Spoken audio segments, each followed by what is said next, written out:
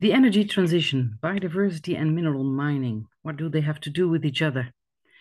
We think we have to make pace with caution, make pace with the energy transition, but with caution and respecting a bottom line both on human rights and on biodiversity. Are we set for the future? Biodiversity is heavily declining already. It's affected by climate change, but ecosystem services are also crucial in climate mitigation and adaptation strategies. For example, CO2 sinks, microclimate regulation, water retention, and pollination, just to name a few. The scale-up of renewable energy cannot further threaten nature and thereby worsen climate change or the impacts of climate change. A sustainable energy transition is biodiversity proof. A short to-do list is to reduce consumption of energy and energy-intensive production, to optimize efficiency, circular design, and recycling of raw materials used for the energy transition, and last not least, respect nature in site selection and the management of raw materials and energy projects in general, avoiding, in the very first place, avoiding harmful impact. We should address impacts in the full chain. The better known ones, for example, at this site in wind parks are including habitat loss and fragmentation and bird-bat collisions affecting or potentially affecting populations. But lesser known is that on the other side, there are impacts such as forest destruction, ecosystem and species loss, soil runoff, impacts on water security and availability for the sourcing of raw materials. Zooming in on that picture, what you saw and see is a satellite view of a strip mining site for nickel on Sulawesi, and nickel has a one-on-one link with the energy transition. Strip mining means that all vegetation is taken off, including the topsoil, and that can also lead not only to deforestation, ecosystem destruction, but also to soil runoff that you see is affecting the coastal zones. One electric car needs 30 kilograms of nickel, but there's 100 millions around, and there's a steep increase projected also because of policies. So we should be prepared to avoid such environmental impacts. We look at the top 10 metals for clean energy. Nickel is on the 6th row, and it's needed in almost all the batteries for almost all types of renewable energy.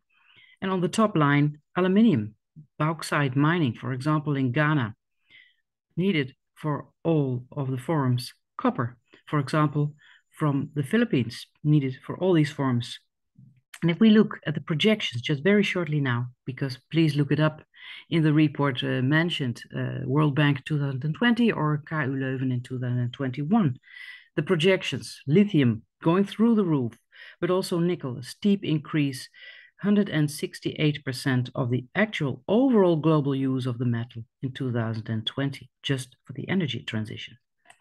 So what worries us is that most mining, or a lot of mining, is taking place in forests. 44% in a few years already, 44% already a few years ago of all operational mines lie in forests. And increasingly, we find overlapping claims with protecting often remote areas. That risks the following impacts: large-scale deforestation and related infrastructure that add to climate risk, effects on water retention, availability, and quality, but also off-site impacts on coral reefs, agriculture, coastal fisheries, leading to issues of food security. And last not least, coming back to our first picture, is species loss and ecosystem disbalance that contribute to biodiversity collapse, worsening climate change and impacts. That can never be the idea. You could say that also for companies that leads to reputational risks. It leads to potential legal claims and also the non-preparedness for stricter regulation or rules in the commercial world. So that could also mean financial loss for companies. What should be done? Act now to preserve our life support system also in the mineral sector for the energy transition.